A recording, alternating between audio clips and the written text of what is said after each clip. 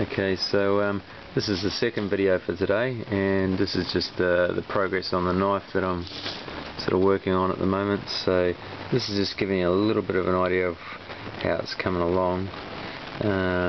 This is the master pin, but I've cast up the pins here. They're not finished yet. This is just giving you a look of how it's all going to be looking in the finished product. So I've sort of shaped up this handle here so far.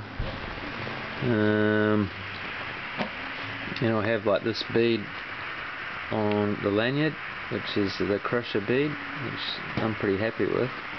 It's looking pretty good. So this is just a bit of an update on the progress of what's going on, and also I've done up another couple of masters for some other beads. These are going to be limited to about 20 beads. This one's Wolfman, and this one's Pretty Boy. So a bit hard to see what they look like until they're finished off, but this gives you an idea what a finished bead looks like.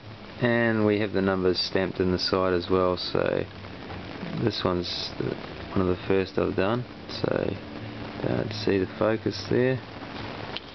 But yeah, thanks for watching this video, and this is from Chris Black Designs, and this is one of my first knives that I'm doing. Thank you for watching. Thanks, bye.